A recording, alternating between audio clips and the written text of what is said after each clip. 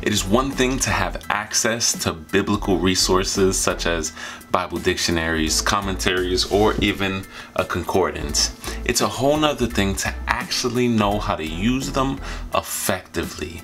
Today, we want to do a quick tutorial on how to use a Bible concordance to level up your Bible study and personal devotion. Let's get it. Hey guys, I am Reynaldo Ramos with VineMedia. Today, we want to jump straight into our tutorial.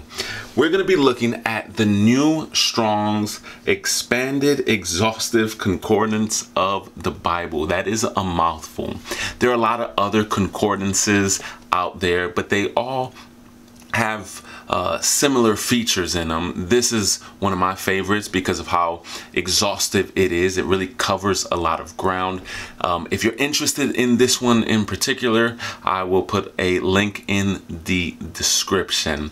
The one negative I would say is the English references in this particular concordance is all related to the King James version of the Bible. And so that's the one caveat. So if you look at, if you're researching a word, grace or something, and if you read your modern translation, ESV, NIV, NLT, CSB, it might not have that same English word. And so that's the only thing to be mindful of with this one in particular. But I love all of the other features. And so let's jump into this awesome resource. So the Strong's Expanded Exhaustive Concordance has 4 major sections in it. Today we're going to be looking at the first 3, and we're going to go through them really quickly. I just want to touch on the last section that's in this book. They have a lot of supplemental things. They have a topical index that you could look at. They have a small harmony of the Gospels. A harmony of the Gospels is looking at the 4 Gospels, Matthew, Mark, Luke, and John, and looking at all the stories and narratives and seeing, and in a harmony, you can see which ones match up in the different Gospels. The back of this also has the conversions of weights and monies. It also has the parables of Jesus listed. It just has a lot of different resources, really great resources, pretty self-explanatory. So I'll let you explore that on your own. The bulk of this resource is found in 3 major sections. The first is the actual concordance, and then the second and third sections are dictionaries. The second section, which is the first dictionary, is a Hebrew and Aramaic dictionary, and then the third section is the Greek dictionary. Let's look at what this looks like. So as you can see, there's just a list of words, and so you would try to find your word in here. I opened up and I'm on pray. I'm on the P section, and I'm on pray. And so here's how you would read the concordance. Right now it has pray, and then there's a number right next to it, 313. That number is how many times the word pray is in the English Bible. Again, the KJV version, but the word pray is in the English Bible 313 times. Then it has a list of every place that word is found. So all 313 times, there it is lined up for you in the order of the biblical books. Then it goes to the next word, which is prayed, and so this is specifically how the word is in the English language. So the word prayed is in the English Bible 65 times, and there is all the references there. The word prayer is 114 times. Then you go to the next section, which is prayers, and that is 24 times. And again, this is King James, so it has prayest, which is 2 times, prayeth, which is 7 times, and then praying, which is 20 times. And so that's a quick reference to tell you and show you how many times the word is used in the English Bible. The next part of this is, like I said, it lines up all of the times that it is referenced, and it gives you the Bible reference. And so you can go, and so I can go to If we look at prayer, I'm going to look here at Luke 19:46. My house is the house of prayer. Pretty popular verse. The Strong's number, if you look here, is 4335. So let's jump into the dictionary to explore this word a little bit further. A side note on the dictionaries, there's two dictionaries, the Hebrew and Aramaic and the Greek, and it's really simple to use. If your reference is in the Old Testament, you will be using the Hebrew and Aramaic dictionary, and if your reference is in the New Testament, then you'll be using the Greek dictionary. Since our reference is in Luke, Luke is in the New Testament, we'll be looking at the Greek dictionary. So we find ourselves now in the Greek dictionary of the New Testament, and what you have to do is flip through and find the Strong's number that you're looking for. In our case, it was 4335. Strong's 4335. Here it is found, and then this breaks down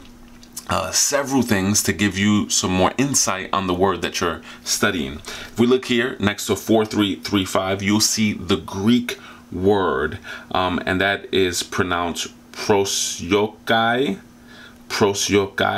All right. My Greek is not the best, haven't studied up on it too much, but that is what that Greek word is. Next to the Greek word, there is a number, and it'll tell you how many times this particular Greek word is used in the Greek Bible. And so this word is used 37 times in the Greek Bible. Next to that number, it will have what's called a transliteration. And all that means is that, Koine Greek doesn't use the same letters or sounds as our English. And so it just transliterates, it turns the Greek word into a English word that it could just be recognized to us. And so that's that. Next to that is the breakdown of the pronunciation, how you say it, prosiokai. And then next to that, if this comes from a root word, it will follow. And so this says from 4336. And so if you want to get really deep, you can pause there, look for that number. In our case, it's right below it, so it helps us out. And you can see any information about the root word that this word comes from. Then it breaks down different meanings or possible meanings of this word. So there's prayer, and in parentheses it says worship. By implication, an oratory, in parentheses chapel. And then it says to pray earnestly, then it has plus 3346. And that's one time in the Greek language that it means that. And all that means is that it's a compound word. And so if you want to get deeper, you would look up 3346. And so that word plus our word here, 4335, together makes this compound word of to pray earnestly. And that's only found one time in the New Testament. And then another definition is simply prayer. And then after that, it has this paragraph here that really shows us more information about this particular word. And so right here, it has that this word denotes prayer to God, and this is the most frequent term. So in the New Testament, when it's talking about prayer to God, this is one of the most common terms used. Then it has some biblical references, and then you could just read other biblical references, other information. There's another interesting tidbit here that says this is a word of sacred character, being limited to prayer to God. Another interesting thing here is that this refers to the element of devotion as you talk about prayer to God. And so there's some great information here. To really use this effectively, what you would want to do then is look at the word and look at all the cross references of that word. So you would want to look at 4335. You would want to look at 4336. You would want to look at all the other numbers that are mentioned in these definitions and the compound uses of the words. And then you can look at the Hebrew side of it. And so if you're doing a Bible study on prayer, or if you just want to learn about prayer or preaching and prayer is a point, you'd want to really search all of these definitions to get a broad and really deep sense of what the word prayer means, or what the word to pray means in the biblical languages. And this really gives you some good depth into what the Bible is talking about. Another side note here as we close this out is, as you're studying this, if you're using this for a Bible study or a class or a preaching, I would suggest using this as a way to inform yourself, to then open up to the Holy Spirit to speak to you more about what the text is actually saying. Simply doing this and then plugging and playing a definition to make a point isn't always the best way to go when teaching or preaching the Bible. You want to be careful how you do that, because you can start treading into some cautious waters with that. So you definitely want to learn about it, go into scripture, read the context, do a lot more with scripture before you start plugging and playing definitions.